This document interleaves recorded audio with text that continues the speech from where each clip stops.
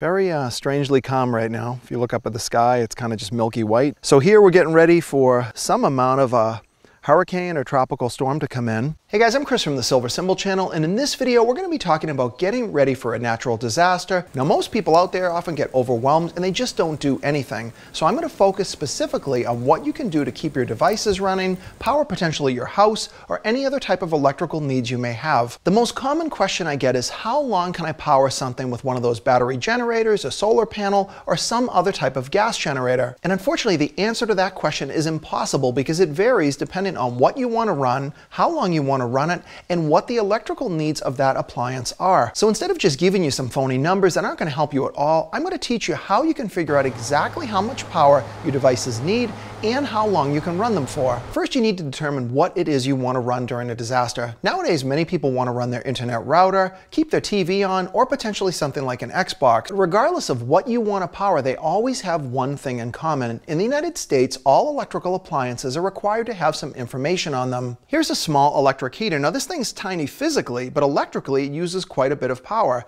If we take a look on the bottom, we can see that we have a label. Here it shows us, of course, the amount of voltage it requires, but the most important number is this, 1500 watts. But there is a catch. That 1500 watts is the maximum amount of electricity this heater can use. You've got three different settings. One setting just engages the fan, the other is a low and a high. That means electrically the fan uses only about 20 watts of power, the middle is around 750, and the high setting is 1500 watts. Another example appliance is this hot plate. This one can allow you to cook during a power outage if you powered this directly using something like an ecoflow or a traditional gas generator. And when we look at our label here, this appliance only uses 900 watts of power, but again it's a bit more complicated than that because on the front we have a thermostat. Now when it's on, it does use the full 900 watts of electricity, but if you were boiling water, once the water came to a boil and the thermostat trips, you wouldn't be using any electricity at all until the temperature dropped and then it engaged again. And there is one more thing you absolutely need to know if you're getting ready for an outage. If you want to power something like an air conditioner or a refrigerator,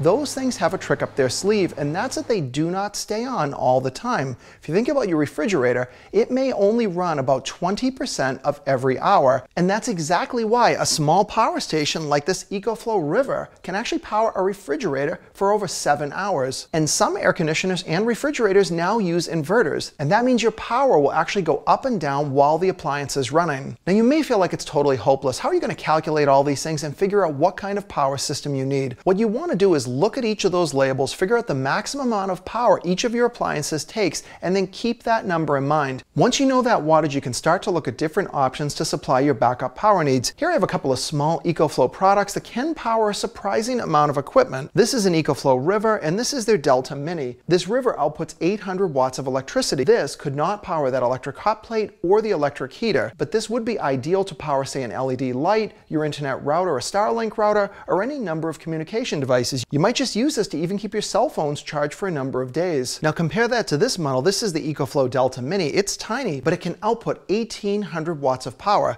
That means this small box can run that electric hot plate, the electric heater, for a certain amount of time. Now some appliances like a hot plate are ideal to run off of something like this because you'll only be cooking for a small amount of time per day. But that brings us to the most important topic when you're considering a power station runtime. Now your appliance uses a certain amount of electricity that you saw on the label. Now this Delta Mini outputs 1800 watts of power, so it can easily run the heater, but for how long is the next question. It's determined by the size of the battery inside each power station. Every power station on the market will give you two important numbers. In the case of the Delta Mini, it can output 1800 watts of power, but the second number is the most important if you want to understand how long you can run a particular electric load for, and that is when they refer to something called a watt hour. In a power station's case, the Delta Mini can do 883 watt hours. That means it can run 883 watts for 1 hour. But I just said it could output 1800 watts. How can you only run at 883 watts for 1 hour? That's less than 1800. That's because the two numbers actually have nothing to do with one another. Think about these these power stations as cars. In a car, you have a top speed. Say you were lucky enough to have a Ferrari, you could go 200 miles per hour. The top speed of a car is like the electrical output of a power station. In the Delta Mini's case, it can do 1800 watts. But the next question, of course, is how far can that Ferrari drive? That's when we get into the watt-hour rating. So the Ferrari can go 200 miles an hour, but if it only has a 5-gallon gas tank, it can only go that speed for a small amount of time. If you put a bigger gas tank, the Ferrari could maintain that speed for longer. And that's always the balancing system of power stations. You've always got the electrical output on one side and the size of the battery on the other. But they don't have to go hand in hand, and that's why you have to be careful about which power station you get to meet your specific needs. In the Delta Mini's case, that unit is capable of 1800 watts of power, and that's fantastic. You can run a hot plate, you could power a refrigerator, but when a unit is smaller, they can only put in so large of a battery. So if you're using your Delta Mini to run at its full 1800 watts of output, it would only be able to run for about 30 minutes. Now you might be thinking that's a real scam, but it isn't at all, because many people will buy a Delta Mini and only run about 200 watts of electricity at a time, say your internet router and a laptop. In that situation, that 883 watt hours wouldn't even be hit in 1 hour. If you're only running 200 watts per hour, you could run those small loads for over 4 hours. And that's the key difference between these battery power stations and a gasoline generator. Most gas generators have to run at a fixed speed, and they can ultimately consume a ton of fuel just to run a very small load. And of course, there are much bigger choices. In past videos, I've shown you the Delta Pro setup I have in my basement. This setup uses 4 different modules. 2 of them are Delta Pros, and the other 2 are expansion batteries. Now each Delta Pro can output 3600 watts of power, and each battery can output nearly 4000 watt hours of runtime. And because I'm using this combiner box, I'm actually able to put it together so that I can output 240 volts of power. The runtime will always be determined by your battery size. That's why this setup is considerably larger than the Delta Mini, but the actual electrical output that I could run is not that different. But now let's talk about 120 volts versus 240. Now in your home, you need to determine what you need to run. Here I'm in a rural setting, and I depend on my well pump. Now just a few years ago, there were no power stations on the market that could even do this. EcoFlow came out with this box that combines 2 Delta Pros together, and it allows me to output 240 volts. Now that's important because my well pump needs 240 volts. When you look inside your circuit breaker panel, you're probably familiar with these double pole breakers. Those typically indicate that they're a 240 volt appliance. Now some well pumps only require 120 volts, and if that's the case, you wouldn't need this combiner box, and you may be able to run them just off a single Delta Pro. This is exactly why I have such a hard time with that question when I get it in the comments. People want to know how long can they run their fridge, how long can they run a well pump?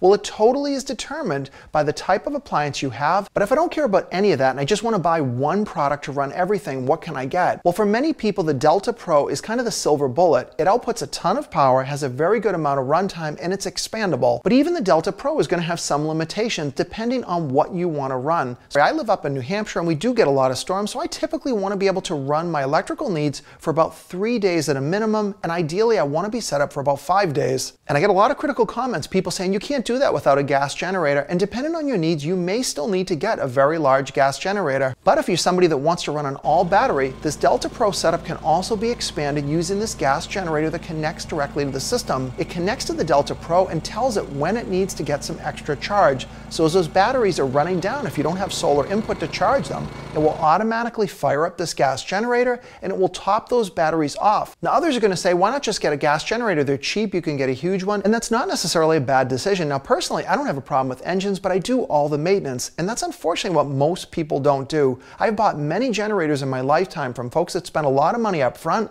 let the carburetors gum up, or just don't do the maintenance. But during a disaster, a gasoline generator in the wrong hands can be a nightmare. People do really dumb things. They run them in garages, they don't maintain them, and then that is never going to give them any type of a backup. But for many people, these battery power stations are ideal. They don't want to deal with engines or handling any type of gasoline. You might live in an apartment and you just want to run your internet equipment or charge your phones. But the best tip I can share is don't be one of those people that never thinks the disaster is going to happen. Many people live that way, and then when it does, they are completely unprepared. I understand that everybody doesn't have a fortune to spend on these things, but what you can do is figure out what is really critical during a disaster that you need to run. Look at those plates, figure out what type of power you really need to get by, and then try to see if you can get a power power station that's a good match to meet those needs. And fortunately, ecoflow makes a ton of different models to fit just about every budget you can have out there. They start at $200 and they go all the way up into the thousands if you want to get one of these Delta Pros, expansion batteries. And of course, the greatest benefit of these power stations is you just push a button to turn them on. There's nothing to start, and they can be stored and used safely inside the house. In full disclosure, ecoflow did sponsor today's video, but it wasn't just all about products. They wanted me to share some real information on how people can be better prepared for their electrical needs during a disaster.